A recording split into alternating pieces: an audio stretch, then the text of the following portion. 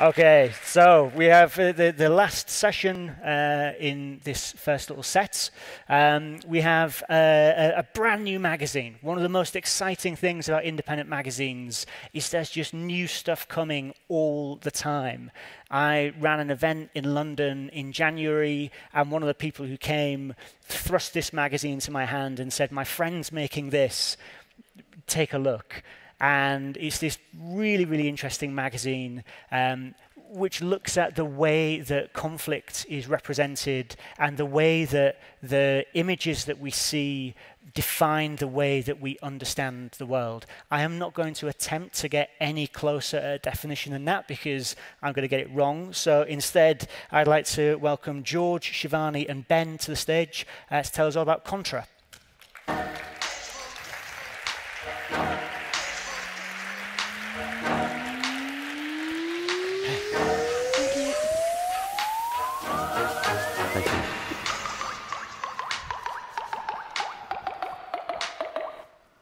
Going to have some water very quickly. Thank you very much for having us, by the way. We really appreciate it.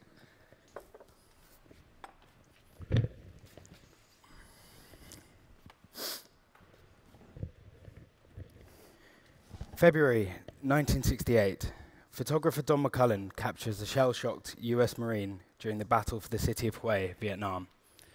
The battle is remembered as one of the toughest of the Vietnam War.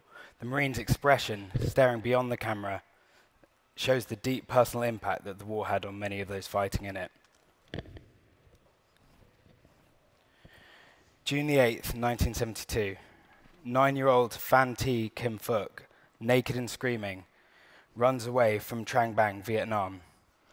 The photograph captured by Associated Press photographer Nick Utt captures the aftermath of an accidental napalm strike on the village by the South Vietnamese Air Force. The photograph, I quote, underscored that the war was doing more harm than good. It quickly became a cultural shorthand for the atrocities of the Vietnam War. June the 5th, 1989, an unidentified man stands in front of a convoy of Chinese tanks, refusing to move. This symbolic act of defiance came one day after the Tiananmen Square massacre, during which Chinese troops attacked pro-democracy protesters demonstrating in the square. To this day, this man has never been identified, and the image has become a symbol of resistance against unjust and despotic regimes. April 2004, the CBS news agency published images of the human rights violations against the prisoners being held at Abu Ghraib prison in central Iraq. Several soldiers that were based at the prison committed and documented a multitude of abuses in the form of thousands of digital photographs. The most widely disseminated image was this image, which became known as the Hooded Man, partly because it was less explicit than many of the others and so could more easily appear in mainstream publications. The release and dissemination of these images prompted worldwide revulsion, a presidential apology, and newfound criticism and condemnation of America's operation and tactics in Iraq. June the 2nd, 2015, the body of 3-year-old Alan Kurdi washes up on a beach near the coastal town of Bodrum in Turkey. Nilüfer Demir, who captured this image, remarked that this is the only way I can express the scream of his silent body. Major media sources from around the world chose to publish this image, and as a result, Germany agreed to admit thousands of refugees who had been stranded in Hungary. The move encouraged the leaders of Central and Eastern Europe to create a humanitarian corridor from northern Greece to southern Bavaria, whilst Canada promised to resettle 25,000 Syrians. In the UK, former Prime Minister David Cameron agreed to accept 4,000 refugees a year until 2020. On top of this, it was the aftermath of Kurdi's death, and the majority of European leaders finally promised to share the responsibility for at least some of the refugees landing on the Greek and Italian shores. In late September 2015, a system was created that would normally see 120,000 refugees relocated from Greece and Italy to other European countries. Although each of these capture a minor moment within a conflict, the effect that they've had is profound. They show how a single image can have the power to completely change public perception towards a war or those affected by it. The capacity for images to do this is no secret at all. Following the Vietnam War, the American government deprived global media journalistic access to the Gulf War in order to stem the potential flow of harmful images, eventually turning to the embedding system in 2003 following the occupation of Iraq. Through embedding journalists within their military, the government had found a form of tacit censorship by providing the media access to the war zone, but no freedom within it.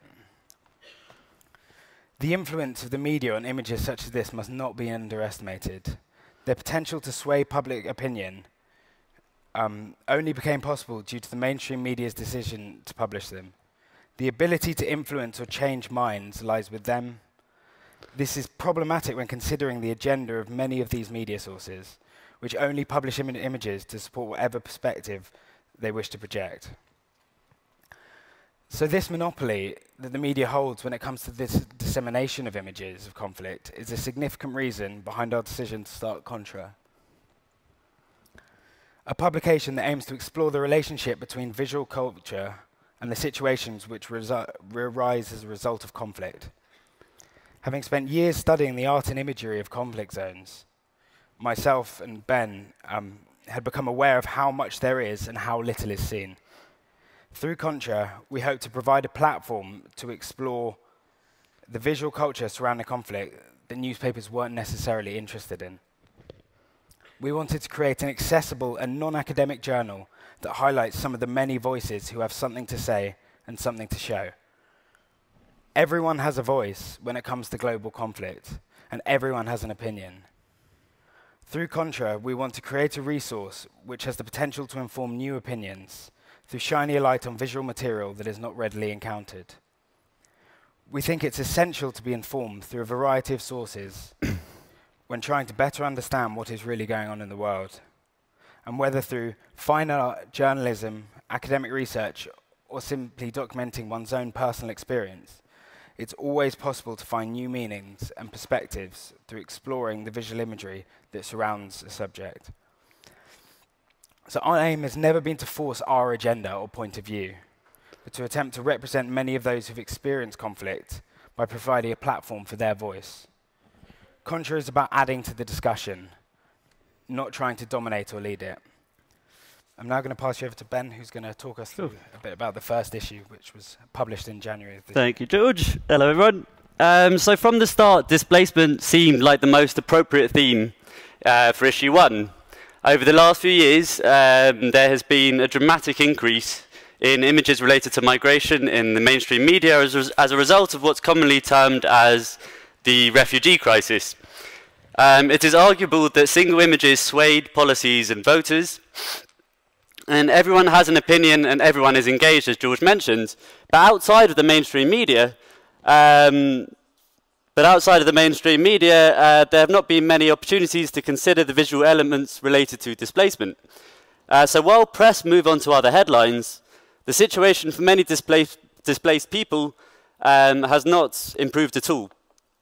So we want to support the effort to re-engage the public whilst also widening the narrative. And in an age where images are increasingly ubiquitous and form the prevalent means of interpreting global politics, it is vital that we critically analyse the manner in which we perceive conflict and displacement. So at Contra, we bring a variety of voices and viewpoints into the conversation. Contributors to our first issue include photographer Harley Weir, dancer Akram Khan, artist Oscar Murillo, and research agency Forensic Architecture. Through a mixture of essays, interviews, photo essays, and original artwork, Contra aims to widen the discussion about imagery and its relationship to power, violence, and inequality. With this in mind, our target readership is not limited to those that work in arts and media. We want Contra to be open to everyone interested in the creation and consumption of visual ideas. So I'll now take you through a few examples of our content and tell you a little bit more about them. So the first piece is by photographer Mikey Merkenschlager, who after numerous trips to the Greek island of Lesbos has been working on a project delving into the complex and varied life that exist within its communities. Contra features a very focused element of his project, which is a graveyard for refugees that was constructed by local residents within a field of olive groves. Throughout his time on the island, Mikey became incredibly familiar with many of its residents and conducted a large number of interviews with a wide array of different characters, from sort of local business owners, fishermen, olive harvesters, to police, NGO workers, and the refugees themselves. We often hear about the large numbers of refugees arriving on the shores of the Greek island, but Mikey's project goes far beyond more one-dimensional media analysis. He goes into extraordinary depth exploring life on the island, weaving together many personal human stories that together create a wider, fuller picture. Most strikingly, he explores the dramatic contrast between the sleepy, traditional rural island life and the profoundly tragic events that surround it and resonate throughout global politics. So secondly, there's a piece by a research agency called Forensic Architecture, and it's written by two of their members, Charles Heller and Lorenzo Pezzani, who were the co-founders of something called the Watch the Med platform. So the essay they wrote for Contra introduces a project that critically investigates the militarized border regime and the politics of migration in the Mediterranean Sea. So paraphrasing their own words, Forensic Architecture takes the forensic approach that seeks to find traces of events under investigation so as to reconstruct them and prove or disprove a crime.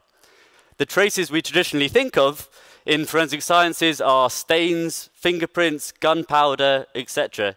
Today, events are potentially registered by an infinite amount of materials and media, from phone communication to payment data, from video shot on mobile phones to satellite images and vehicle tracking data, from sound recordings to rubble analysis.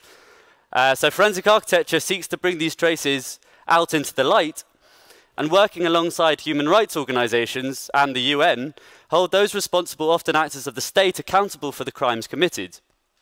So Charles and Lorenzo take this approach in this piece to the sea to document and demand accountability for the deaths of migrants.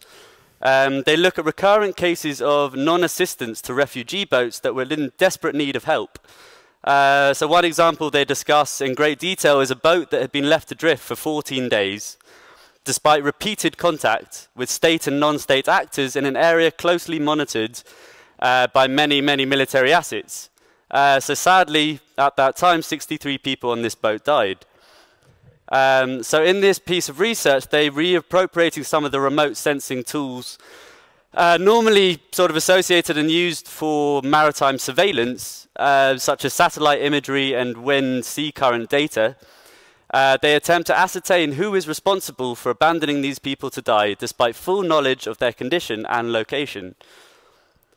So the next piece is by an artist called Saber Curtis. And in this piece, we featured images from various projects of his.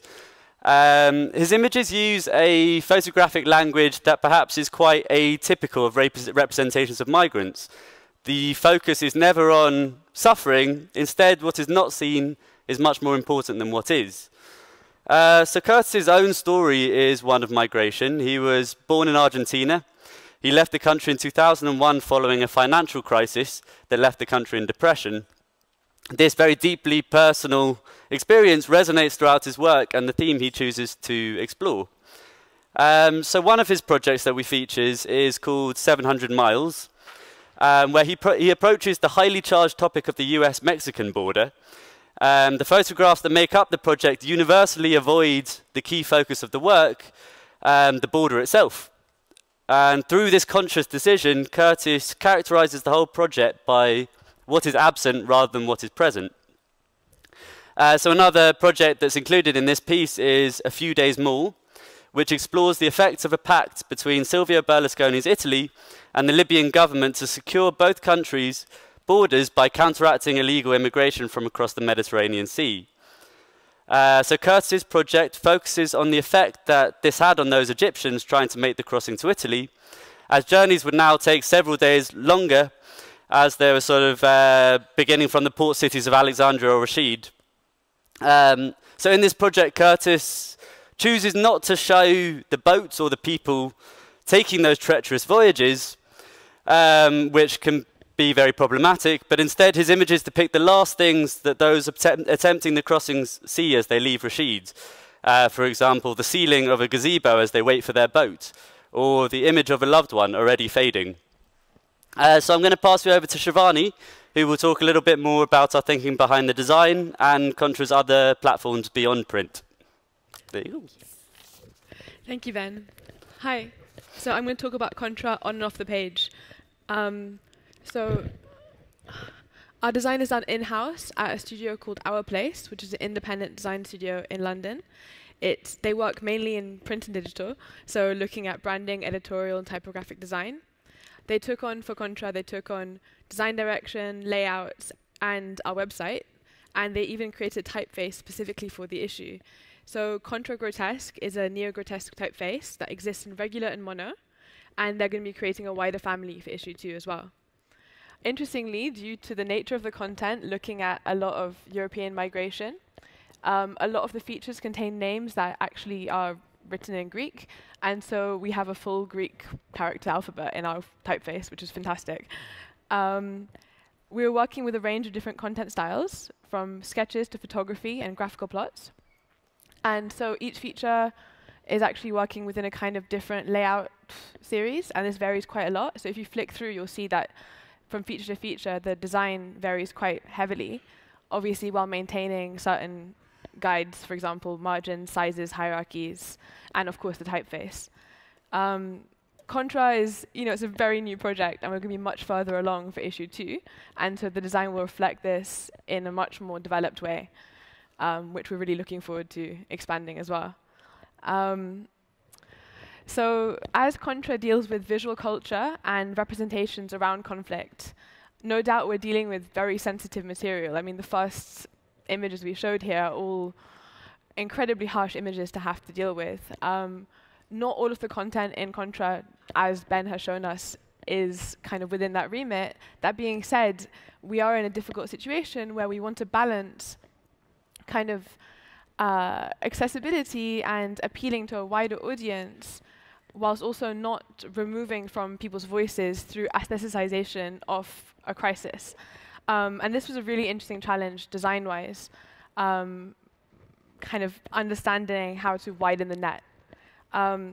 So when we say widening the net, thank you, what do we mean? So Contra was born in 2016 during the US election, in the hangover of Brexit, and this was a quite interesting time for us to think about the media bubble.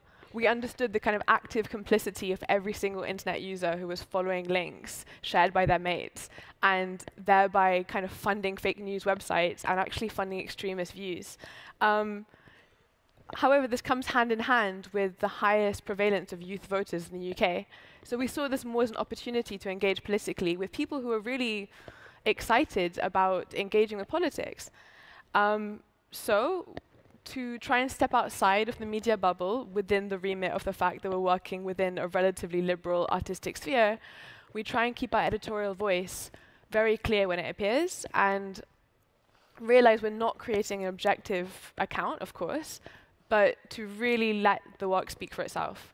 And design-wise, that also is reflected. So a huge part of widening the net is being very active online. This is actually our homepage, which is interactive, again, designed in-house at Our Place Studio. And we've made sure that we're commissioning kind of fresh, exclusive content for our website. We see online as an opportunity not only to engage with slightly more topical content, so whether that's monthly reviews of exhibitions or cultural events happening in London and abroad, because we have quite a wide readership, well, global, which is exciting. We also are interested in kind of expanding to stories that wouldn't really work at an annual print magazine, so video content, interactive, graphical, journalistic stories. So our homepage has a sticky header and absolute positioning. And what's quite nice is as you scroll down, there's a kind of parallax effect that's created as you go down to the footer. Also, the articles on the homepage are created using a kind of masonry layout library. So when you click in, the images are quite sticky, and it kind of encourages you to keep on looking, which is nice. We're also very active on Instagram. We recognize that the way that people consume Instagram is that we're a tiny blip in an infinite scrolling that, it's quite numbing, right? But we hope that because of the way in which we frame the work, there's a second of slow journalism that happens, a slight second of it. And actually, we found that despite being quite a niche intersection, we found that we have a lot of engagement, and more importantly, a lot of engagement and feedback that translates into takeovers, and actually more importantly submissions. So we've had people, I think 2 of our contributors or 3 of our contributors for our first issue came through engagement from our Instagram, which was really delightful because it shows that it's a conversation, and was really important to us in figuring out how to make this a kind of community. And we've also been commissioning kind of Instagram exclusive stories, which would work really well for that format. So we also run a series of sold-out events in London, and this has been really fun for us because it's a really strong way of kind of getting new audience members in. So these have included screenings, as you can see here, exhibitions, and also we've got some panel discussions planned where we'll have the opportunity to hone in on subjects in a bit more depth. So at the screenings, obviously we want people to have a good time, but we also want them to engage critically on some level. So we've created these handouts that kind of double up as posters, fold-out posters. And on it, there's some discussion of the film and a little bit of information that you might want to think about kind of as you go home, on your bus ride home from the screening.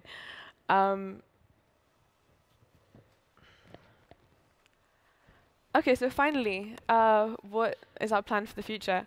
So at the moment, we've just launched with issue 1, and we're currently distributing this. So we have distribution in quite a few bookshops in London, which is great. We're now actually arriving in Germany in a few Berlin bookshops too, and in Paris, which is very exciting. As I mentioned, we have had orders internationally, which is really delightful to see. We're also now keeping the conversation alive through our online content. And so please do check online, and you'll see that. Oh, your mic's gone. Get off the stage. Try that. Does this one work? Oh, my battery pack died, I think. That one works if you want to. There you go. I'll take it. Hello. OK, so finally, it's OK. We're almost there. So, so as we're continuing the conversation online with more stories about displacement, we're also widening that a little bit to other issues around conflict and visual culture. And that kind of transitions us into our research for issue 2, which will be a new topic related to conflict and visual culture and not displacement. We'll be looking at other themes related to it. And so meanwhile, yes, please do stay involved. Check out our socials. Everything is under Contra Journal, and our website is contrajournal.com. We're actually in the bookshop Soda Books, so please do have a look through, and we'll be around. We'd love to hear your thoughts on it. As we mentioned, we're a very new publication. We're really, really receptive to any kind of feedback you do give. So yeah, thank you so much to EDCH for having us, and to Stephen for the opportunity. And thank you for listening. Thank you.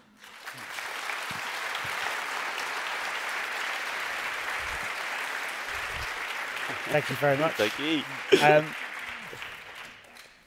Come this side.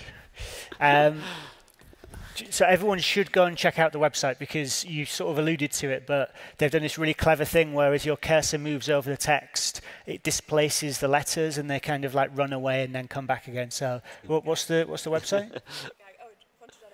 Contrajournal.com, and so you've got copies out in the foyer. Yeah. There's about 20 copies in the bookshop if you're interested to have a leaf through. That talk, I hope has like kind of caught your interest, but you really need to sit down with this one and actually like engage with it.